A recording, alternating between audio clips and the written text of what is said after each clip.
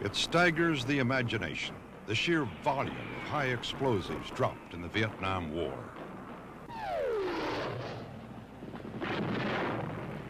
American warplanes delivered almost 7.5 million tons of bombs, more than 3 times our total for all of World War II.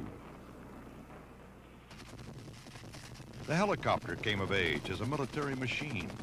Thousands of helicopters ripping the jungle apart, hunting for an enemy who remained, for the most part, invisible.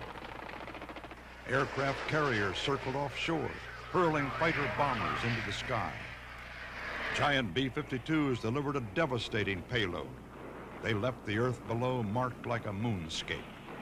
7.5 million tons, and the enemy fought on.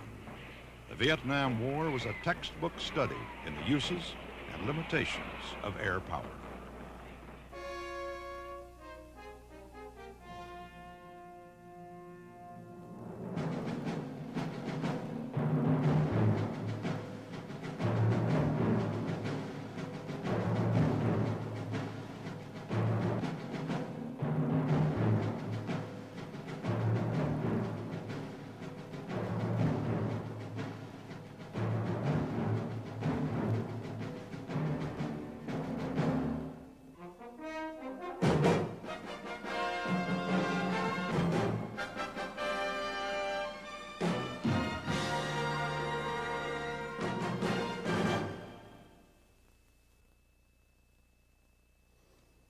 The American air war in Vietnam dates back to 1954, when communist forces overran the French at Dien Bien Phu. When the French pulled out, Americans took over the training of South Vietnamese Air Force pilots. By 1961, American pilots were flying combat missions, but only if a South Vietnamese also was aboard. By 1965, that restriction had ended. American jets began flying regular missions, attacking enemy strongholds in South Vietnam. You will see the air war as it was reported at the time by CBS News camera crews and correspondents. One of them, as it happened, was this correspondent.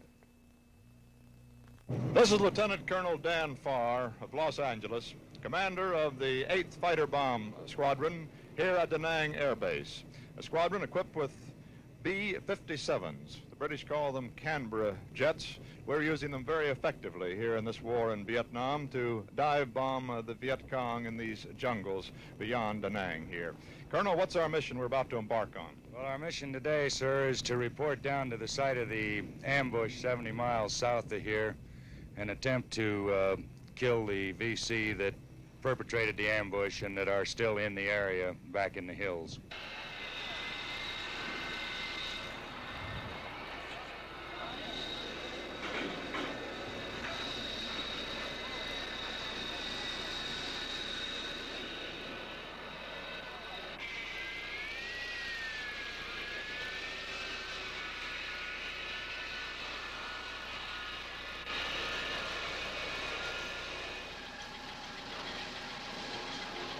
The area we're going to bomb is only about 70 miles from Da Nang Air Base, but it's a long 70 miles out there to where the war is being fought. That's forward air controller. He's up there on a small plane, flying low and spotting the Viet Cong. I see a white plume of smoke. The colonel has just advised me that that is our target area right over there. And now we're making our pass, and we're beginning to go down. We're heading down toward that area. 1, 2, 3, 4, we dropped our bombs, and now a tremendous G-load as we pull out of that dive. Oh, I know something of what those astronauts must go through. Wow. And here we go into a steep left bank with some more G-force there. Oh, boy. Oh. That G-force, I've got to ask the colonel the first chance I get. He's a little busy right now, what that G-force is. We dropped our bombs. It looks to me as if just to the right, which would be a little bit to the east of the earlier B-57 bombs, and it would appear to me we must have been just about on that smoke plume. We're now flying almost wingtip to wingtip to our 6-1, our flight leader. And we can see right in the cockpit of his plane. This is a very close formation. And as Colonel Barr says now, we're heading home.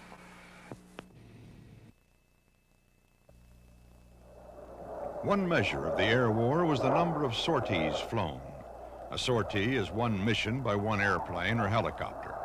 In the course of the Vietnam War, American aircraft flew almost 14 million sorties. These were some of the warplanes used: Phantom, Corsair, Intruder, F-111, Thunder Chief, B-52, Skyhawk, and Puff the Magic Dragon, also known as Spooky, a transport plane equipped with 3 Gatling guns, each capable of firing 6,000 rounds a minute.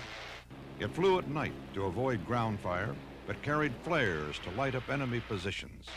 Puff was especially valuable in defending bases against nighttime attack. A terrifying barrage of fire also was provided by helicopter gunships. One day in 1967, Bruce Morton went along on a helicopter mission. Below is the Iron Triangle, a free strike zone. Anything unusual down there is a target.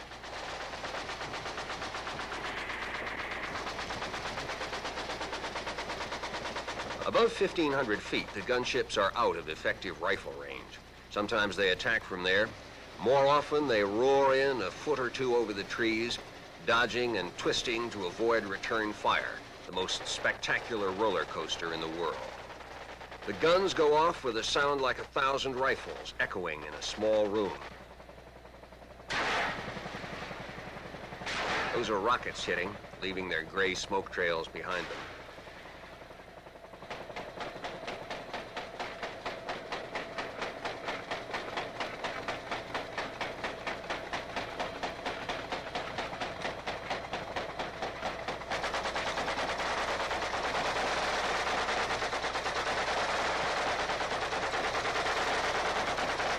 Most of the targets are anonymous, like these. The thousands of rounds are aimed at map coordinates or a landscape feature, a hillside, a few houses. The pilots see their tracers going in. Sometimes they see the enemies coming back. They seldom see people.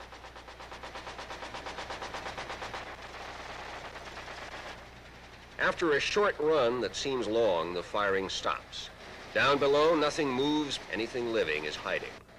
Aboard the gunship, the noise of the motor, which was loud, seems almost quiet.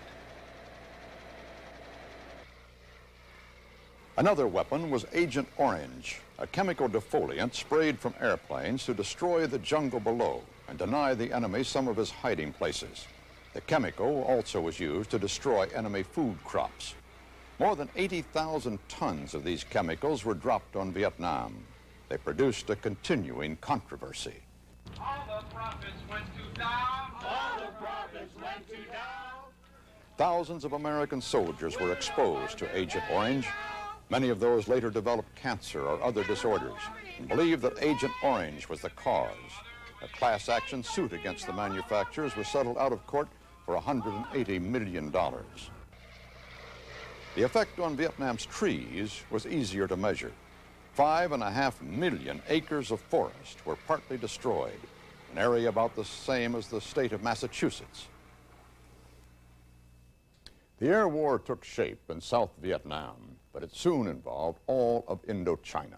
Raids on North Vietnam began in 1964 as occasional reprisals for enemy attacks. The next year, 1965, a continuing bombing of North Vietnam began. It was called Operation Rolling Thunder, and it was the subject of fierce debate. Military leaders have been urging massive raids on North Vietnam. Air Force General Curtis LeMay suggested we bomb that country back into the Stone Age. But civilian leaders, including President Johnson, decided to escalate very gradually. They feared that all-out bombing might bring Russia or China into the war. So the targets were carefully controlled by Washington. Bill Stout observed how it all worked in 1967. At that point, Rolling Thunder was 2 years old. This is the center of the target selection process, Pacific Headquarters in Hawaii. For these men, the working book of the air war is a thick volume of rules and permissible targets drawn up by the Joint Chiefs of Staff in Washington. The commanders in Vietnam of the 7th Air Force and the Navy carriers at sea send here their proposals for new targets or changes or concentrations of attack to meet tactical moves by the North Vietnamese. These target officers in Hawaii may drop some of the suggestions from the field or add proposals of their own, then forward the whole package to the Joint Chiefs in Washington. The chiefs run the final screening, ruling out some targets perhaps, adding some of their own or checking others for White House approval. The list then returns here, where the target selection officers blend the orders from Washington with intelligence from Vietnam, reports from flyers, and photos from reconnaissance planes. The war is plotted here in the hills above Honolulu, and it is here the strike orders are drawn.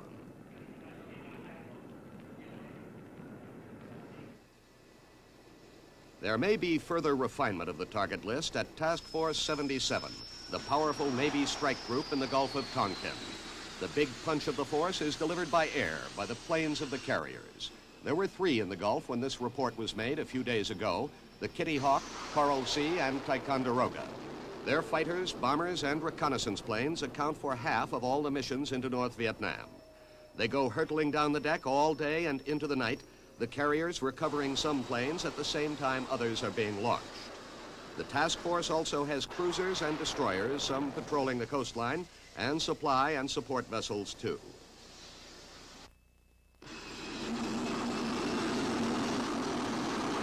There are nearly 5,000 men on each carrier, all straining to give one flyer at a time, a view like this of a single target in North Vietnam.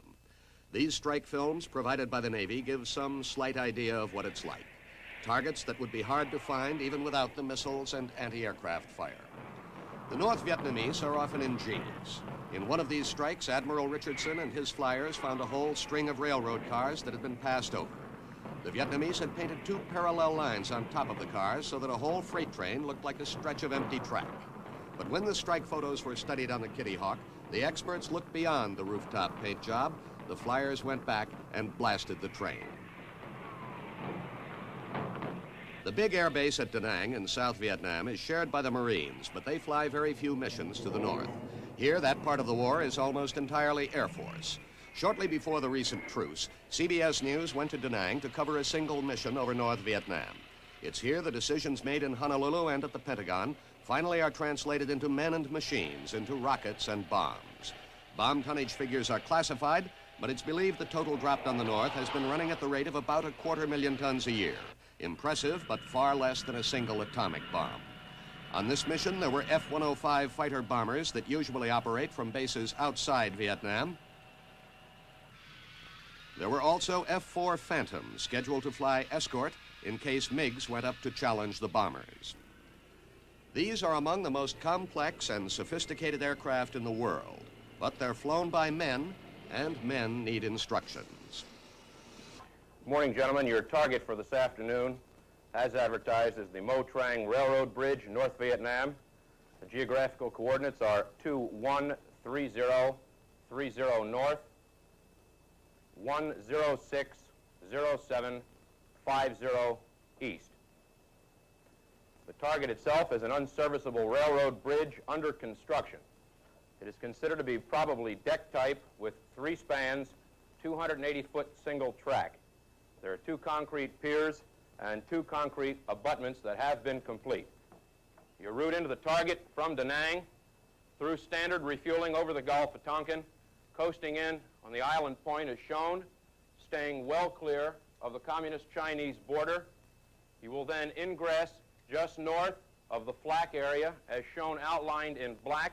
These are very heavy AAA 37, 57, and 85 100mm anti-aircraft sights. You will also notice that you're staying just north of the surface-to-air missile range, as outlined in red. Very heavy activity can be expected in the target area. Activity also has been very heavy, these 2 sites just northeast of Hai Phong. Coming in, you will then enter the SAM envelope, passing north of Kep Airfield. You can expect a defensive reaction from the MiG force located at Kep. To your pop-up point down into your target, at which time you will enter again the heavy flak area. Out the reverse route and back down to your post-strike refueling. If you are hit, gentlemen, by any type of defenses, your best chance of rescue is provided out in the Gulf of Tonkin. Try and stay with your aircraft as long as possible. Make sure you do clear the shoreline. Give the Jolly Greens and the rest of the SAR people a good chance to pick you up off the shore. If you're down close to shore, you can expect a heavy defensive reaction from shore batteries. The fighter pilots have heard about the target, how to get in and get back. Then they gather in a squadron briefing to talk about tactics over the target. The flight leader today is Colonel Don Stanfield. Call the SAM to me with a standard call. Otter flight, SAM, 11 o'clock. As soon as I pick it up, I'll watch it through the windscreen.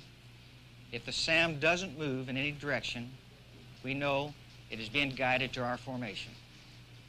If it moves a little to the left or the right or around from its original position, we know it's generally not headed towards our flight. In which case, we'll disregard it, not execute a break, just keep our eyes on it. If I think it's going to engage our flight, I will call a SAM break. Otter flight, break now. We will take our aircraft down and take them down fast. As soon as the SAM has passed us, we'll continue our maneuver on back up, back into our cover mission for the strike aircraft. In the personal equipment room, just in case they fail to outrun the enemy, much of their preparation is designed for survival, just in case a plane goes down. Everything from fishing kits to signal radios and sidearms. The last piece of gear on the way out the door is the helmet, a custom fit, and each man checks to make sure he gets his own.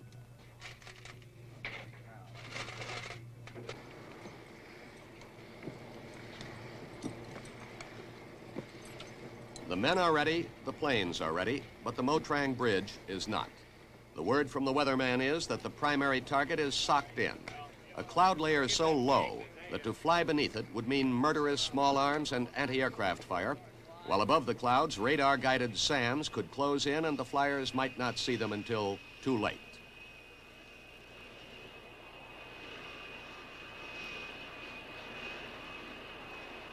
Around the secondary target, no MiGs are expected, so the Phantoms are stripped of most of their armament and loaded with bombs. On the secondary, instead of flying escort, they will work as bombers too.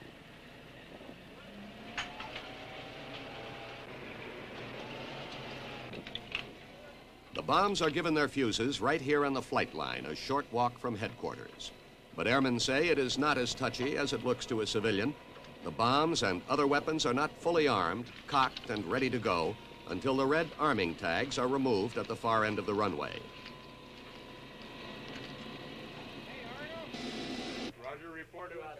The Da Nang Tower is one of the busiest in the world. Under the rules of U.S. partnership in this war, the man in charge of the tower is a Vietnamese.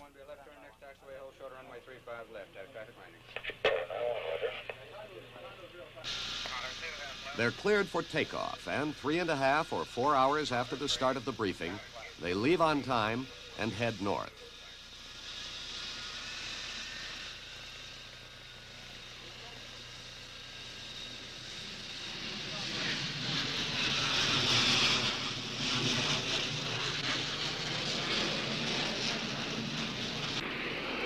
In 2.5 hours, they will be back.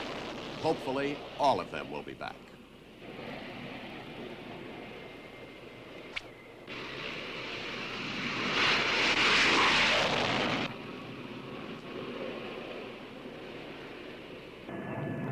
After refueling, the planes move off in close formation into North Vietnam. Several planes on this mission carried cameras, as they often do for intelligence purposes, to show target areas and the damage done by the raids. This is only part of the film. Some of it was seen by intelligence officers as classified material and therefore not released for this report.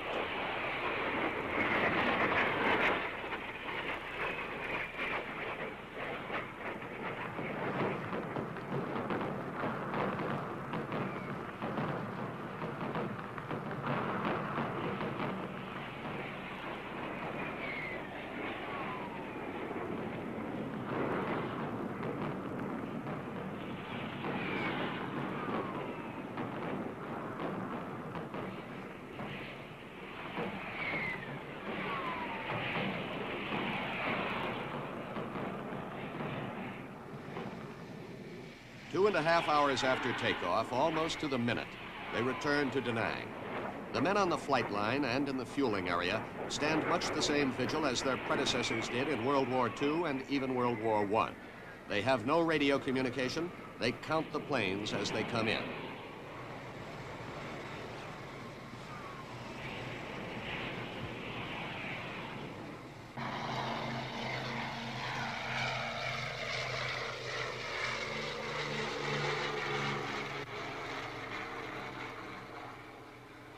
The Phantom leader, Colonel Stanfield, is the first on the ground.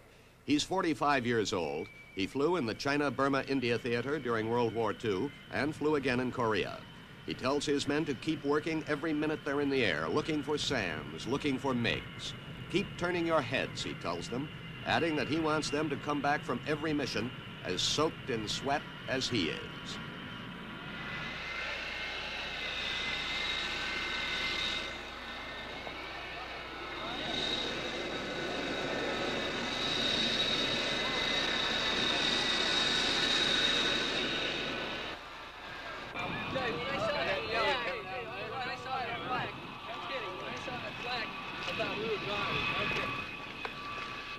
Their exuberance is genuine, partly pride in the job they've done, partly relief.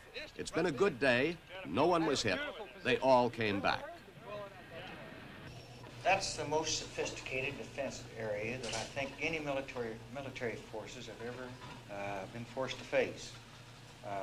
And if it's bad now, imagine what it will be 6 months from now, then a year from now. They keep building on it. It is a very sophisticated defense, and it will get tougher. And your operations will have to be tailored to it.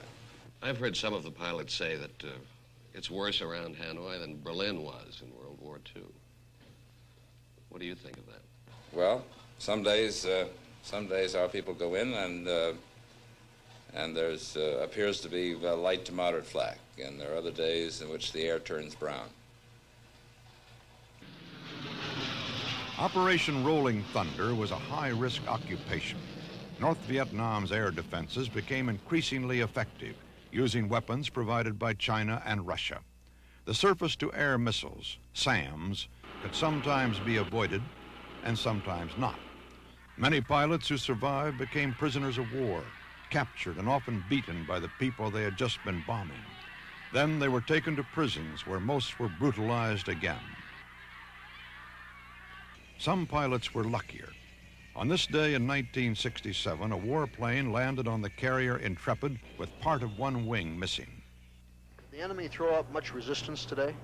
Very heavy, some of the heaviest I've ever seen. We had surface-to-air missiles, heavy anti-aircraft fire, and there were MiGs in the area, although we did not see any. I was hit in the wing. I understand your planes have been hit before. Yes, I've been lucky. I've been hit 7 times. I was shot down once, managed to make it over the water and ejected, picked up safely.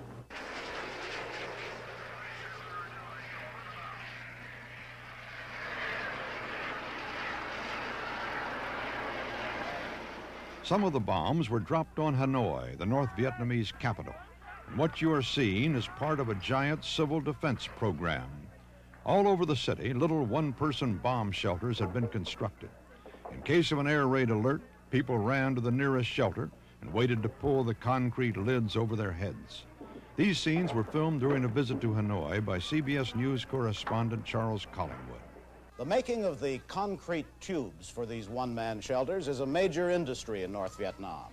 There must be millions of them. The government puts them in public places, but a householder is expected to buy his own. They cost 7 dong, or about $2 at the official rate. The government takes a loss because they cost 15 dong, or about $4.25 to make. There are so many of these individual shelters sunk into the ground that at least in Hanoi, which has been little bombed, their open holes probably constitute a greater accident hazard than the bombs that do fall. On that same visit in 1968, Collingwood found North Vietnam coping with another result of the air war. In Hanoi, the great steel Dumer Bridge across the Red River, which connects Hanoi with almost everywhere else, has been cut by American bombs. This is U.S. Air Force film. For some reason, the North Vietnamese won't let you film the broken bridge. But they did let us show for the first time how they've managed to span the river in spite of the damage to the Dumer Bridge. They've rigged a pontoon bridge. By day, this bridge is dismantled. The pontoons moored and camouflaged beside the riverbank. Then in the late afternoon, when they think the danger of bombing has become less acute, they tow the pontoons up and put them into place. It takes an hour and a half from the time the sections leave the riverbank until the bridge is assembled. They put it together and take it apart like this every day. As soon as the pieces are joined, the traffic begins to flow. First, the pedestrians, walking quickly because they're only given so much time to get across.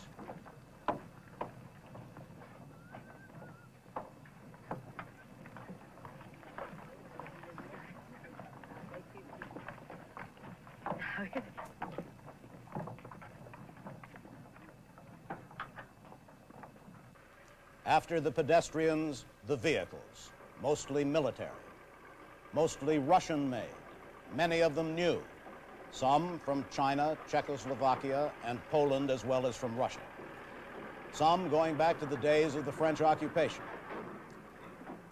The traffic is one way. It goes in one direction for a while, and then one line is halted and another crosses the river in the other direction. These are going south in convoys toward the battlefront. There are also 2 or 3 other pontoon bridges across the Red River for pedestrians and bicycles. But this main one is for the heavy traffic. The trucks cross in each direction all night long. Then at dawn, they take the bridge apart for the day. The target selection process imposed on Operation Rolling Thunder was designed in part to minimize civilian casualties. But inevitably, civilians were wounded or killed in the raids on the north.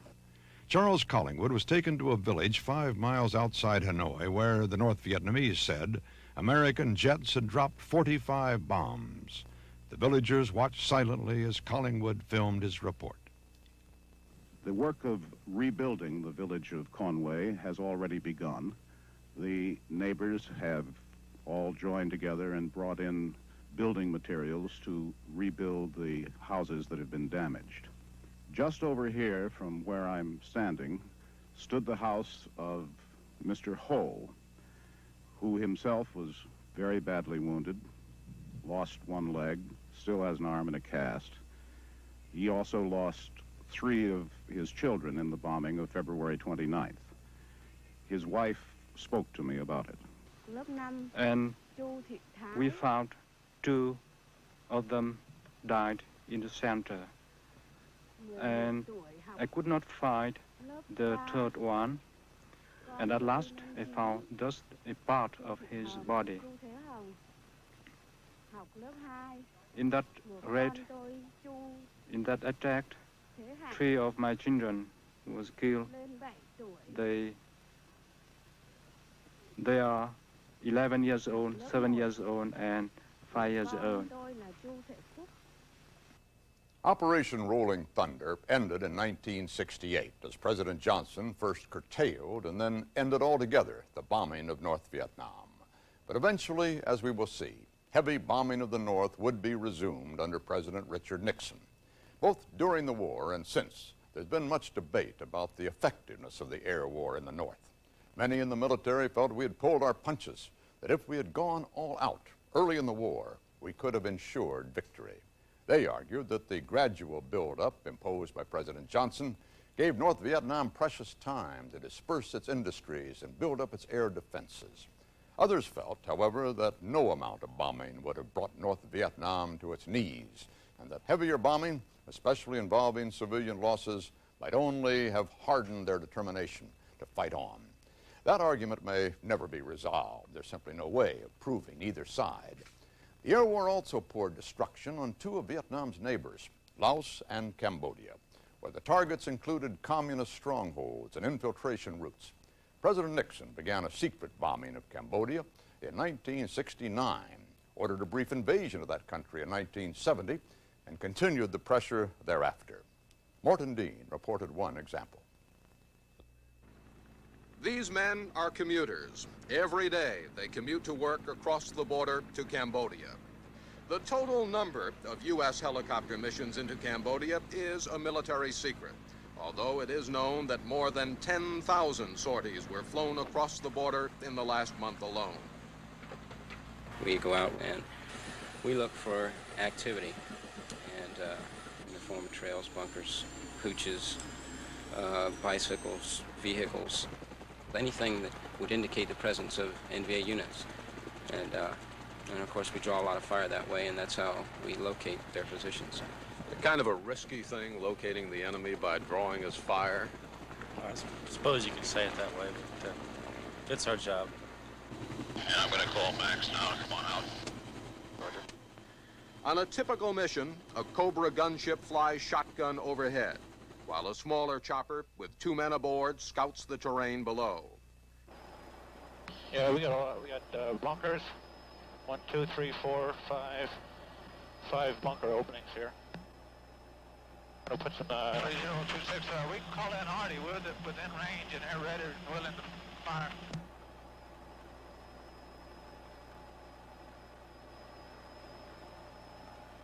I'm gonna put some more 60 in the hooch here. Go ahead.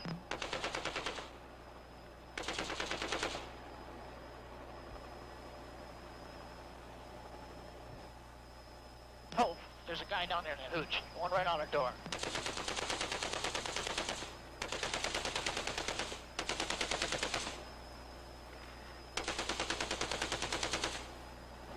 We got a fire on that one there. I think there's a tunnel complex under this too. I see a lot of openings in the ground. When more firepower is called for, it is the Cobra's time to uncoil. What's supposed to be down there? I know, but whatever it is not too friendly.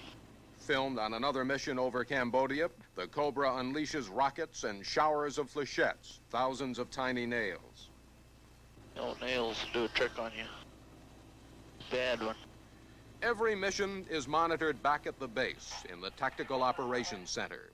We took about 4 tracer rounds of 51 cal, which I guess means a total of 15 or 20 rounds. That's Captain Al Seidel reporting that on this mission he has taken fire. However, he was not hit and is returning to base. It was a confirmed 51 cal position, and that means they're there, and we've nailed them down to a grid square. But that means probably a main force element, because they're the only people that have 51s.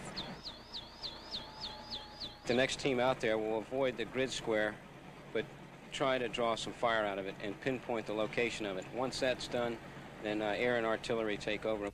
10 minutes later, Seidel relaxes with a game of cribbage on the front porch of the bunkhouse the crews call Tobacco Road.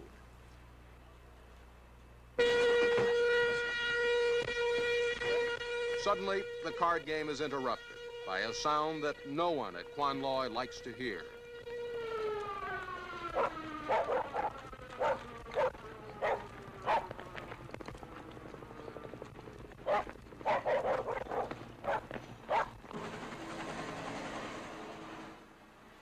Seidel knew what he was talking about. The next team did draw fire from that position, and a scout chopper has just been shot down. The siren has mobilized the whole base for the rescue effort. The rescue effort progresses swiftly, but not swiftly enough to satisfy a concerned officer who circles the crash site in a command and control helicopter. I'm beginning to grow mad. I don't see the sling crew out here, over. S33, Roger. They're standing by. They're active. If they're standing by, they must be pretty goddamn stupid, because there's 3 slicks running there and there's nobody coming out this direction. He is angry. While gunships have converged on the scene to secure the area, the sling, the helicopter that will lift out the downed chopper, has not yet arrived. Don't give me a Roger. Send somebody with 2 legs down there and tell those people to get on this helicopter. The crewmen have been picked up. They are unhurt. Their rescue was a carefully coordinated team effort all the way. And hit the oil cooler, went through there. There was oil all over the place. It started, I had the engine oil bypass, got the caution light, and it started going up. And got up to about 140, I think, before we could find an area to put it down in. It was a real bad area. No structure. Well, like I said, I only saw that one area. I don't know how bad it was hit because we took off. They came in and picked us up. Fun and games. As you may recall, that report mentioned helicopters firing thousands of tiny nails at enemy positions. What sorts of weapons were these? Correspondent Dean decided to find out. The nails, or flechettes, as the manufacturer has labeled them, are carried aloft in these rockets by a Cobra gunship, each rocket packed with more than 2,000 nails, one of the deadliest anti-personnel weapons now in use. 10 rockets will carry almost as many nails as used to build a typical 3-bedroom ranch house with garage. The payload of 2 rockets can tattoo an area the size of a football field, probably wounding or killing everyone in the area. This is the delivery system for the flechettes, for the nails. Right. Now, the entire basic round consists of the motor, which is forward of the fins, to this particular point. From the dark portion up to this point is comprised of the nails and the charge that pushes the nails out of the tube when it does fire. When it fires, this cone moves off and the nails will disperse out into a pattern. Now the nails are all packed very tightly in there. Maybe you could show us just what they look like.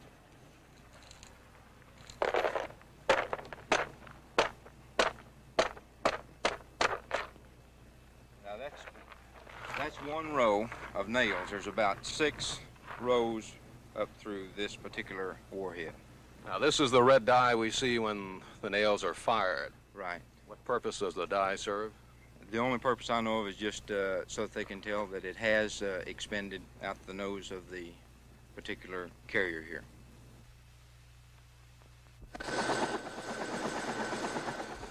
Correspondents are not permitted to fly actual combat missions in the gunship, but we were able to join Captain Bill Bunton on a maintenance run to check his weapons systems in a free fire zone. Captain, what type of targets do you prefer to use your nails against? We prefer to use against enemy personnel in the open. They're the most effective. We also like to use them against the enemy in trees because the nails will penetrate the trees all the way to the ground where other rockets go off in the top of the tree. A number of empty ammunition crates have been dumped into the area, and Captain Button will be firing at them. Okay, we're making a very steep descent now, heading right down onto the target area. The first 2 rockets, puffs of red smoke, another set of rockets. They're firing them in pairs. Okay, that's it. 2,200 nails in each rocket. Now we're pulling away from the target area. And you can see plumes of dust and smoke where the nails have impacted. Often the nails will knife right through the target, although at certain angles they do have a tendency to tumble immediately on impact. And after piercing the skin, a tumbling nail can cause a gaping wound.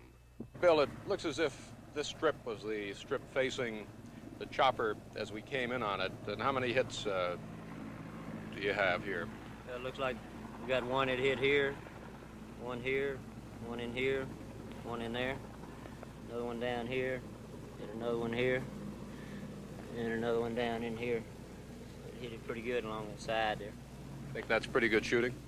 Yeah, I'm satisfied with it. Nails are also used in artillery rounds called beehives and in shotgun shells, which are especially effective in response to a roadside ambush. In a war where Allied troops use laser beams to locate their targets, scopes that permit them to see in the darkness of night, computers to guide their jet bombers, it is rather unusual to find that nails, inexpensive, not quite 1.5 inches long, something you could hang a picture on, are such an important part of the U.S. arsenal. Those nails may have been one of the strangest weapons in Vietnam, but they were only one part of a huge arsenal of destruction. Robert Shackney was shown some other examples. Here you see what we call a CBU dispenser.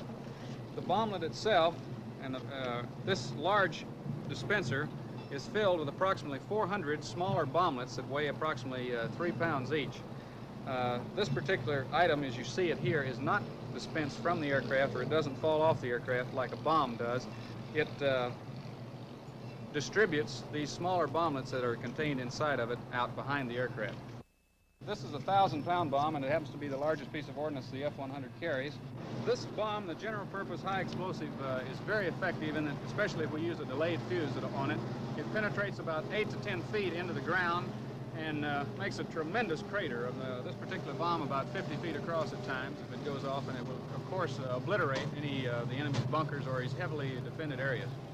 This is the napalm bomb that we use to very effectively over here, because it does get down into some of the bunkers that we do not actually destroy. It's a fire bomb, you might say. The heart of this fire bomb, the napalm itself, is a mixture of gasoline and a thickening agent. That forms a jelly which will stick to anything it touches. When this bomb explodes, the napalm will be ignited and splashed for 100 feet in every direction, burning with the fierce heat of 2,000 degrees Fahrenheit. It was and is a terrifying weapon. Though much of the air war was geared to destruction, some of the most dangerous missions were dedicated to saving lives. These were the medevac helicopters, rescuing wounded GIs from the battlefield, often spelling the difference between life and death. John Lawrence reported one such story in South Vietnam, where a soldier had been left for dead for 24 hours. It was mid-afternoon when Alpha Company went back to the battlefield to find its dead. A soldier shouts that he has found an American body. Then, unbelieving, he cries out, "He's alive." He's alive, sir. He's alive. Oh, lay him right there. Lay him right there. In fact, PFC Steve Hamlin of Lamont, California, is just barely alive, a bullet wound in his head. A buddy had seen him shot the day before and reported him dead. Hamlin was new to Alpha Company, and few of the other men knew much about him. Someone said he had just had a birthday, his 18th. Now begins a desperate and dramatic effort to keep him alive. The first responsibility belongs to the young medic, Specialist 5 Jasper Pasalacqua. Doc, you think Think you can save him? Oh, I think he'll make it all right. He'll live. 803, this is Crossbuck 5. I have a patient for you. Do you know about where we were located yesterday? Purple smoke marks the landing zone as the medevac helicopter arrives a few minutes later. This is Alpha Company's last look at the new PFC so few of the men ever got to know.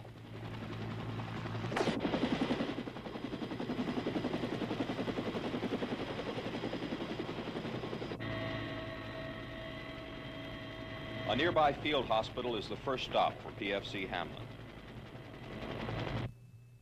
He's rushed inside for immediate blood transfusions, the first prescription for saving a life.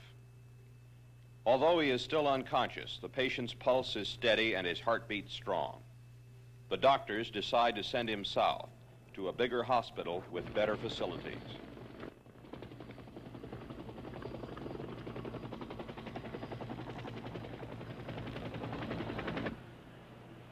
This is the patient's second stop, the 85th Evacuation Hospital at Quignon. It has now been 3 days since he was wounded, 2 days since undergoing major surgery. His doctor is neurosurgeon Robert Fitzgerald. Doctor, how's the patient doing? I think we must be very cautious at this time in estimating his prognosis. Certainly he has had a very serious injury. However, he has survived this far, and things do appear to be looking up a little bit for him. For the third time in 3 days, Hamlin is moved, this time to the airport for a flight from Vietnam to the Philippines and the huge hospital at Clark Air Force Base.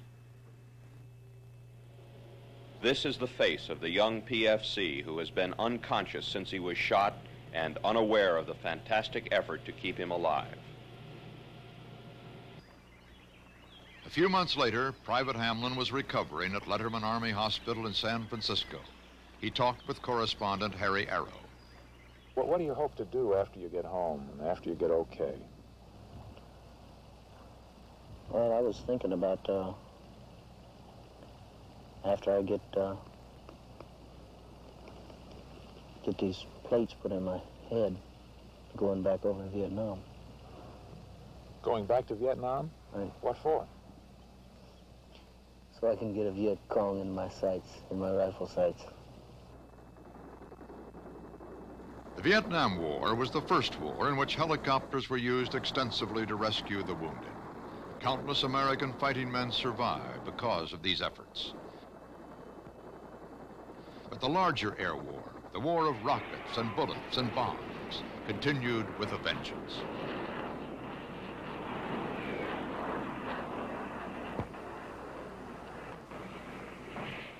One of the biggest targets of the Vietnam Air War was Laos. It was second only to South Vietnam in tonnage dropped. The bombing of Laos was 2.5 times that of North Vietnam. Some of the raids were aimed at communist insurgents, and others at the Ho Chi Minh Trail, the system of roads that the enemy used to carry men and supplies to the south. That campaign expanded in 1968 after the bombing of North Vietnam was halted. Many of the warplanes were reassigned to missions over Laos. When South Vietnamese troops invaded Laos in 1971, American planes provided air support, and the pilots were convinced they made a big difference. It's not the only answer.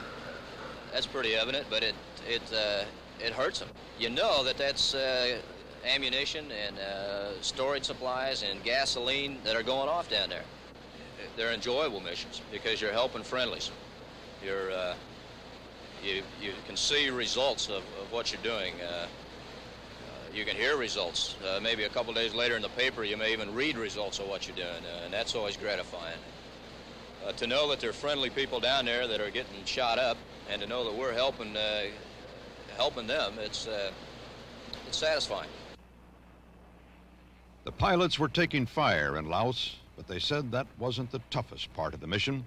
The toughest part was landing back on the carrier. Some days that was more of a problem than others. You've got 2 carriers out here on station. On a busy day, on occasion, does a pilot sometimes land on the wrong carrier? Yeah. Not very often. It's happened. It's been known to happen. People you know very, very close to you. Maybe you can see me blushing, but well, it's happened before, and I did it once.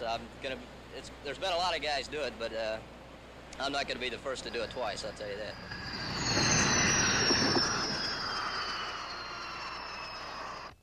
Many of the land-based missions were launched from bases in Thailand. They were not widely publicized at the time because Thailand officially was neutral, but the bases were there and busy, as Phil Jones discovered in 1971.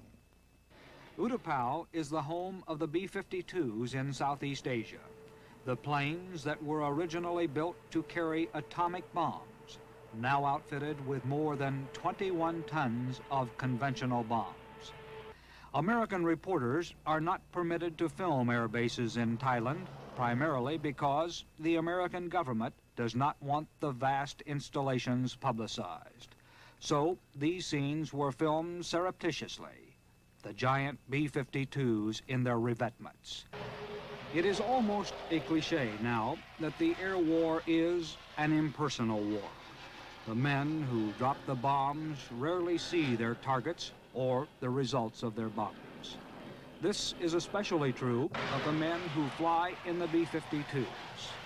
We talked with some of these crewmen as they relaxed off base just a few hours after a mission. They are professionals with no qualms about their job.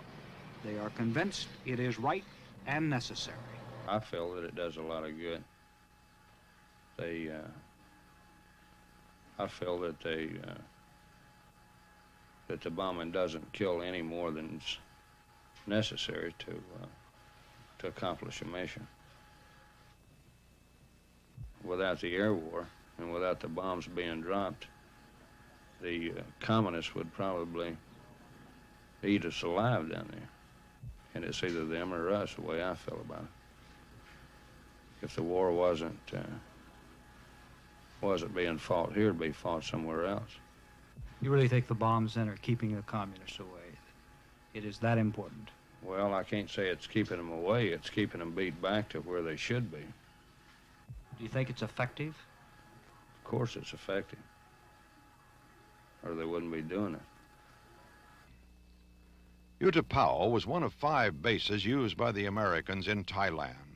Correspondent Jones visited the others also, including one of the most secret, the base at Nakhon Phanom, often called simply NKP.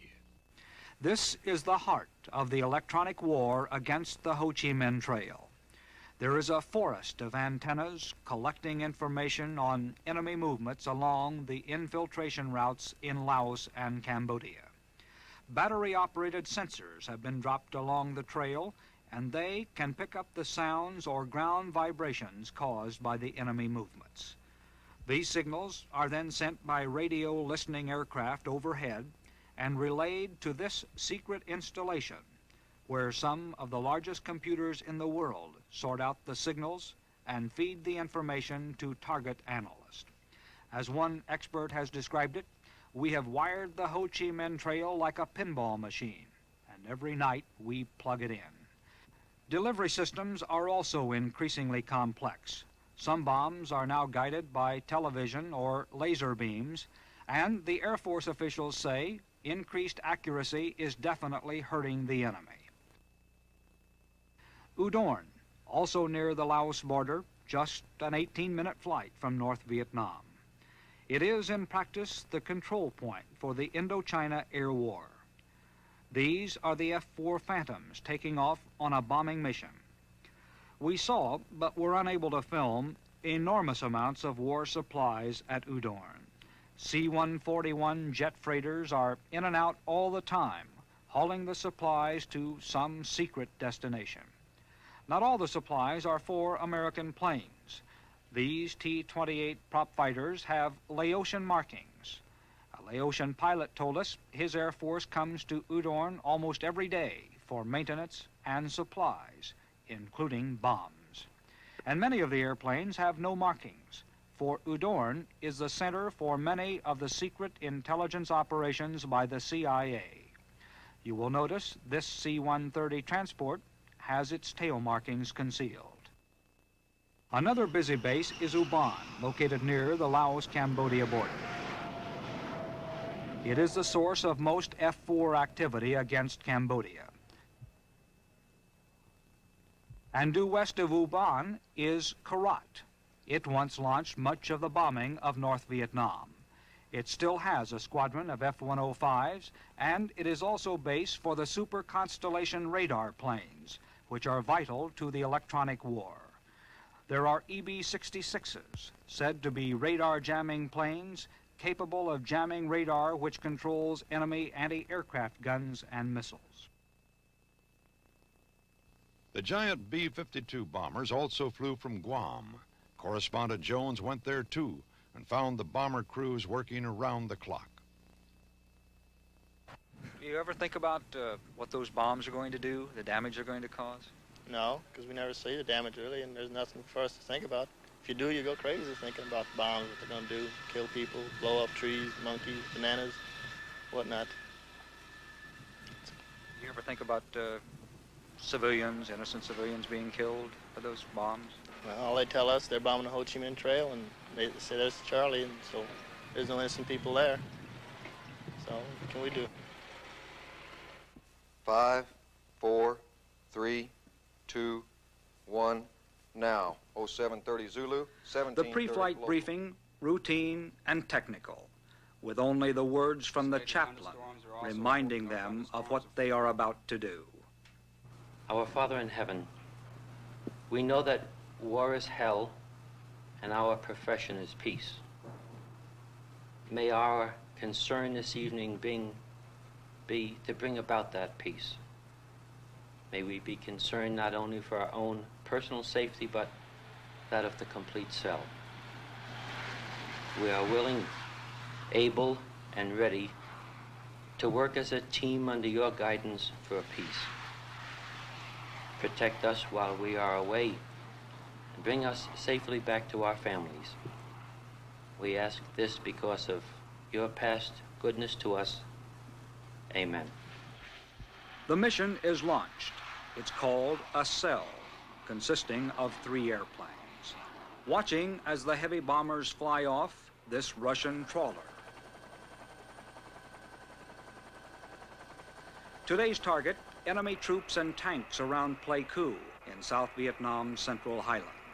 Well, it means a long, long day in the neighborhood of maybe 17 hours. And for a short period of time with the refueling and the radio calls and so forth until we get to the target, it's fairly busy and often quite interesting. From my standpoint, being a navigator, it's a lot of work, a lot of navigation involved, and of course, timing has to be just right.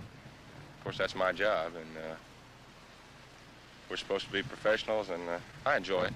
Of course, I don't like being away from home, but it's a job, and they send you to do it, so we try to do the best we can. At first, it kind of bothered me, and I wondered if I was really doing the right thing. But now I just wonder that if there are any friendlies in the area, and I can only hope that they're all out, and the target that we happen to be striking is what we're going after. And I believe that we are doing the right thing.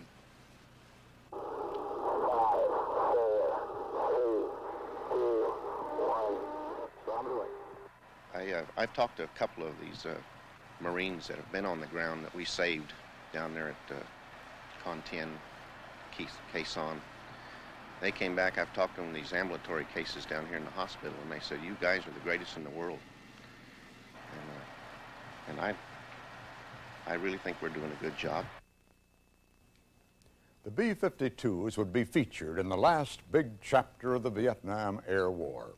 In 1972, when the Communists launched a big spring offensive, President Nixon resumed heavy bombing of North Vietnam, sending B-52s for the first time over Hanoi and its port of Haiphong. He also ordered the mining of Haiphong Harbor. The bombing was halted a few months later when peace talks appeared to be making progress. But when the talks bogged down in December, the president ordered the largest airstrikes of the war, raids that would go down in history as the Christmas bombings. They were costly to both sides. Last night, a U.S. Air Force B-52 crashed approximately 30 miles northwest of Hanoi after sustaining battle damage over North Vietnam. The 6 crew members are missing. 15 B-52s were shot down, along with 11 other American warplanes. North Vietnamese officials proudly displayed the wreckage. But American planes succeeded in dropping 40,000 tons of bombs around Hanoi and Haiphong. Again, many of the B-52s flew from Utapao in Thailand. As it happened, Bob Hope was also there, conducting a Christmas show for the troops. Yes, sir, this is the home of the B-52, and sometimes known as Buff. Big, ugly, friendly fella. Especially when it's not dropping an egg roll on you. Television cameras were allowed to film the B-52 crews watching the Christmas show, but were not allowed to interview them about the renewed bombing of the North. Off camera, many flyers seemed to approve the heavy air strikes. We should have done it 6 years ago, said one. The designated targets were military targets, and most of the bombing was accurate. But there were exceptions, and the world took notice. A Swedish reporter, Eric Eriksson, described some of the damage.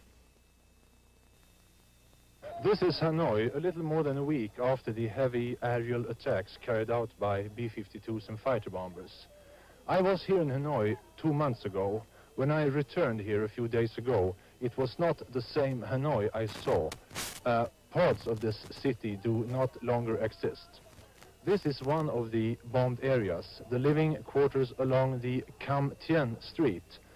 I was told that 215 people were killed here.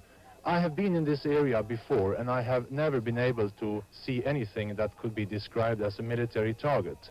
One of the residents of this area is Mrs. Le Kim Wan.